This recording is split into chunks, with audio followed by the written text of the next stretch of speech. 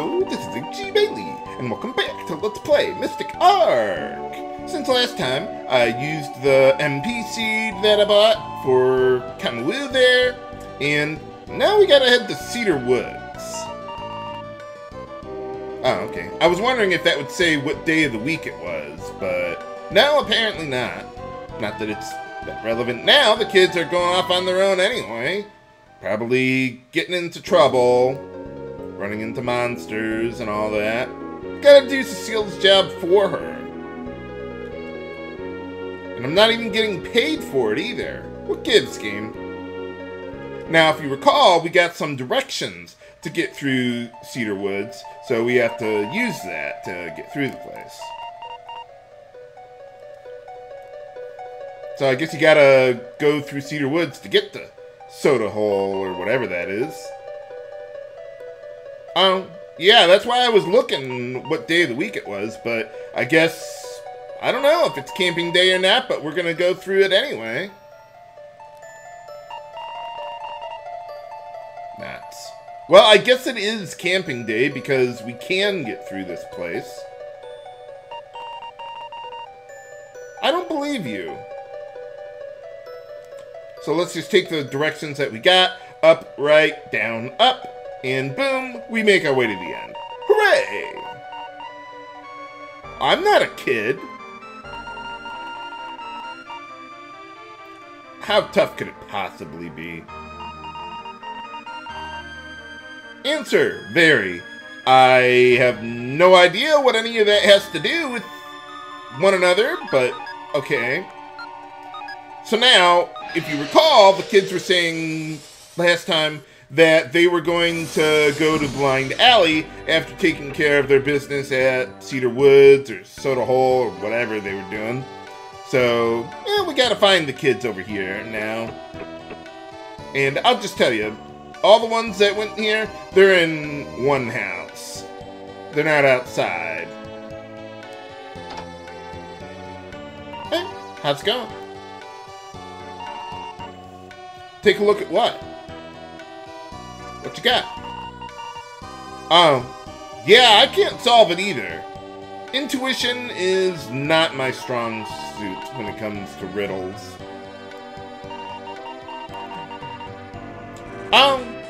Okay, yeah, sure. There's a couple fireplaces at the manor, but I know which one it is. So I'll just head straight there. Sounds like a plan. Shouldn't you guys go home, though? Oh, no, I didn't want to go there. I want to go back to the manor.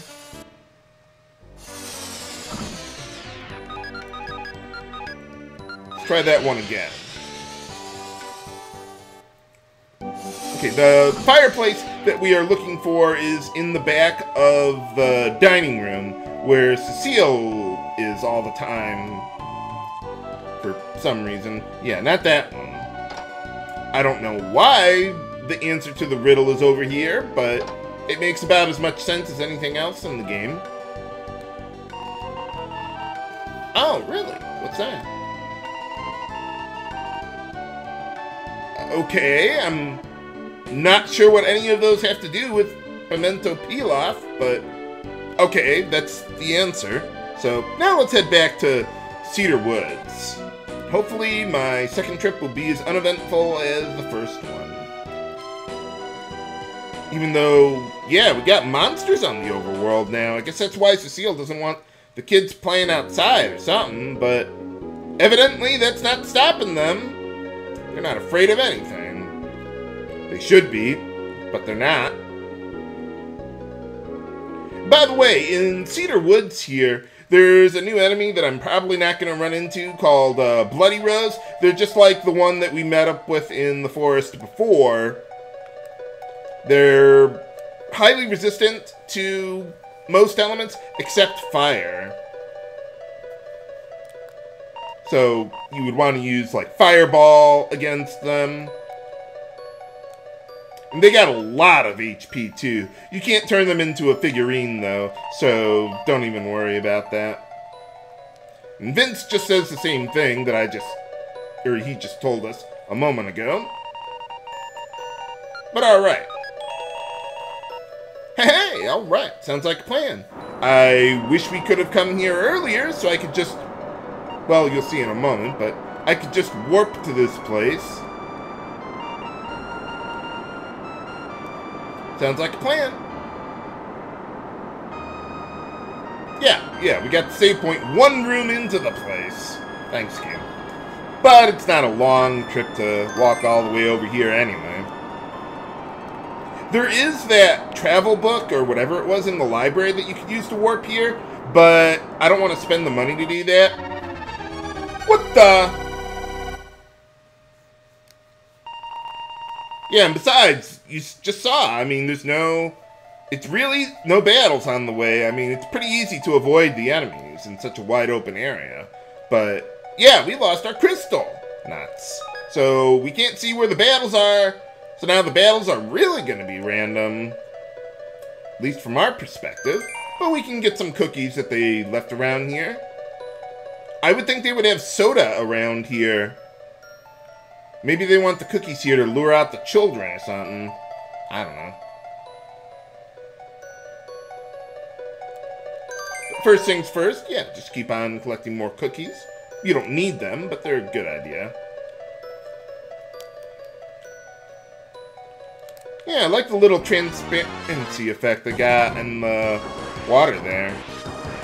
But alright, we got 2 new enemies here. Holy cow. Let's see, Death Marmalade, those guys can poison you. They can also cast more health, so you want to watch out for that. And then we got Stompus in the back there, which is basically the same thing as a troll, but stronger. So that's why Stompus is the boss, at least from the earlier riddle.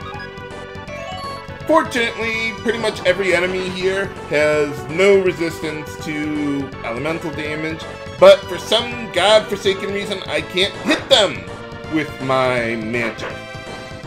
I don't know why that is. What is my magic? Yeah, I got a massively higher magic stat than all these guys. Yeah, I don't know what's going on, but we do want to take out the Death Marmalade so that way they can't poison us. I only have a few antidotes with me, though you could also use Meisia's cure spell to cure the poison, but she'd only be able to use that on Felys and herself, not any of my other allies, so that doesn't really do me any good.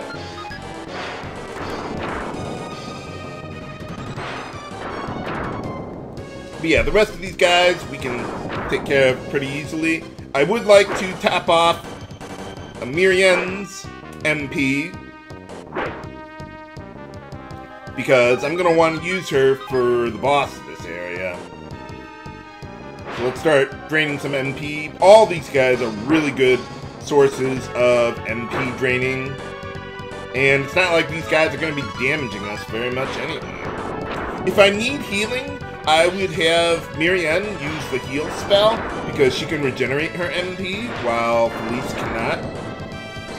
Let's see, Stompus can cast Ice Wall, while the trolls up front there, they can cast Ice Rock now. But with the, the troll suit and the Gobsmet equipped on Felys, she'll be virtually immune to ice damage. And Miriene has 45% resistance to ice with the cotton robe and 20% with the triangle hat there. So, I mean, she's not immune to it, but she's not going to take that much damage from it anyway. We get another seed, but I'll save that for later. I'll use that on Felys later on, but not right now. Okay, well, if you remember, there was a clue we got earlier about which treasure was the best one, and this is it. I wonder why that is. I don't believe you. Well, first things first, let's take the Sansetsukon, which is a type of nunchuck, at least in this game. So, yeah, it's a little better than the boomerang there. Alright, let's see what happens if I try to open another chest. I want more treasure. What's the worst you could possibly do? Whoa! Holy crap! I can't even heal myself? Oh, wow. So, is that all of us or just me? Nuts. Can I, like, walk? Well, I'm not dying from the poison, but yeah, you can't get multiple treasures. So don't worry about it. The other two just contain items that I don't really care about. Let's see, it is a speed bottle in the one on the left, and I think it's an MP restoring item in the one on the right. I forget which one that is. But whatever, it's not important. Well, we got I think that's a type of bow and arrow weapon. But you don't get as much of a benefit from the light arc on bows as you do katanas. So I'm not going to give that to Tokio. But you could if you wanted. Yeah, I have another plan for Tokio. Alright, and after that battle, gain a level for Miriene to learn the slow spell to reduce the speed stat of enemies. I never used that. Yeah, it's not very good, but let's see. With the two caves up there, the one on the left leads to a dead end, so don't worry about it. Can never have enough empty bottles. Too bad I can't get more of those at the mansion anymore. Or manor, whatever. Same difference. Okay, there's nothing down there. Huh. I wonder why they're saying that again. Wasn't that obvious? I guess they just wanted to reiterate that or something. I don't know. But alright. Let's see. From here, let's go up. You don't have to, but we got another save point up here, so we might as well take advantage of that. Can never have enough save points, but I would like to take this opportunity to put the foundation seed to use. Hopefully I should be able to guarantee its effectiveness. I've been having a little bit of trouble with the seeds lately, but let's see. Okay, so we got foundation seed. Haha! Alright. That'll help us out a little bit coming up here. Oh, maybe that's why they have that message in this room, in case you, like, just started up or reloaded your file. I suppose they might have also been concerned if you warped out to heal up and then came back to maybe bypass the curse or whatever. But alright, now here we got not really a puzzle room, but I guess the idea is you're supposed to sit here and just wait around. But from what I heard, the way this room works is there's like an invisible tile in this room, and it's moving around randomly. So if you just stand still, I suppose eventually it would bump into you, and then you'd be able to get this treasure. Save that for later, viewers. We're going to want that for the mixture back at Blind Alley. But I don't want to put it in there just yet. I don't know if it matters, but let's just hold on to it just to be safe. But alright, took care of that. This is the last room with random encounters in the dungeon.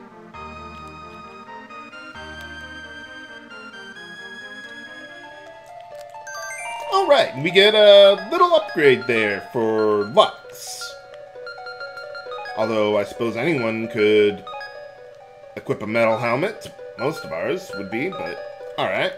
Yeah, it only works for Lux. I think all of his equipment is exclusive to him. Okay, before going in up there, what do we got? Okay. Yeah, we're doing pretty good. I've been keeping Miriene's MP topped off, so I think we're good to go. Whoa. So that's the Hydra they were talking about in the book there.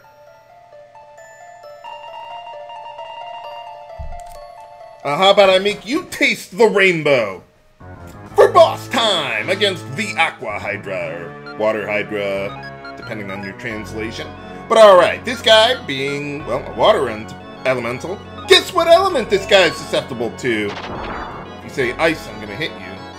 But now, he is susceptible to fire, and very resistant to all other elements. Oh, you know, there's one thing I forgot to do. Let's see, I want to remove the silent shackle there to bring my speed back up a little bit. Because this guy has pretty good speed stat of 74 or 64. So I want to get my speed stat up to at least 75. So that way I can pretty well guarantee my accuracy with my physical attacks. And yeah, with the light arc on my weapon, yeah, we can deal pretty good damage with that. Although that was a pretty weak hit. Now, Ice Chain there, that's spell he just cast on us, that could deal upwards of 50 damage to Miriene. So if her HP drops below 50, I'm going to want to heal her up. Felys is virtually immune to ice elemental damage because of the troll suit and Gobsmet that I have equipped on her. Okay, but now, yeah, we're going to need some help. So yeah, as you can see, Felys, the only thing she's worried about is her accuracy against the water Hydra. I suppose I could also use that meteor bottle against the guy that I picked up earlier, but Felys can deal, well, reasonably comparable damage to it, so why bother wasting it here? I'm not worried about the damage from physical attacks. You can deal like upwards of like 40, 41 damage, something like that. But yeah, nothing to worry about. Just make sure everyone stays above 50 HP and you'll be good. Wow, you are casting that a lot. You didn't cast that very much when I was practicing earlier. Not that it really matters, but it is there. And we can't drain the guy's MP either because, well, they're a boss. They're immune to that sort of thing. So just use the good old brute force method. And buffing up speed helps. I suppose you don't have to, but it is nice to not miss. You know how I hate missing, viewers. Oh, for some reason I thought Fireball cost 10 MP. Yeah, this guy has 1100 HP. But with Fireball, we can make quick work with him. You want to make sure you save... Well, actually, I don't know that you need to save MP for Felys. I was thinking about that for, like, the Warp Gate spell, but I think I can just use the crystal to get out of this place.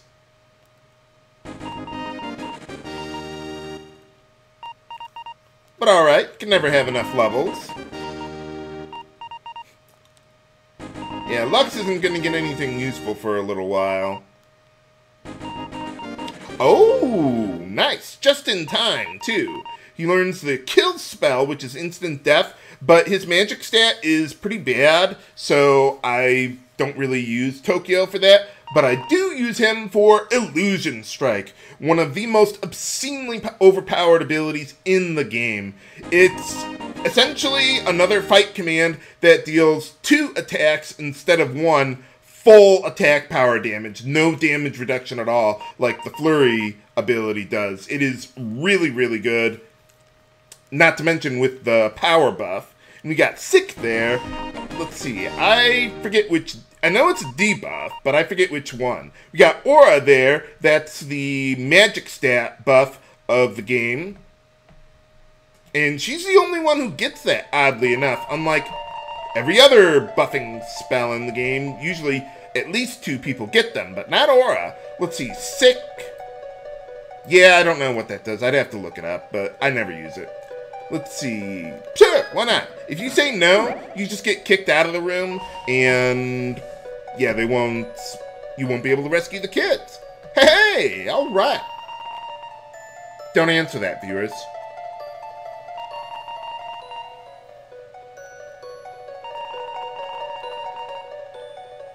Well, yeah, you were kind of gonna die. Well, where are you going then? Hey, get back here! Oh, yeah, I could have, Miriene take care of that. Yeah, that wasn't too bad. Huh? Well, where'd the kids go? I don't know, but, well, I've gotten everything here that I care about, so let's just report our progress back at the manor, I guess. Whoa. What's with that music? Kind of sounds like dungeon music. But we already got the epic boss music for the final boss of the world here. What's going on? Find out next time on Let's Play Mystic Arc. This is H.C. Bailey, signing off. Have a good day.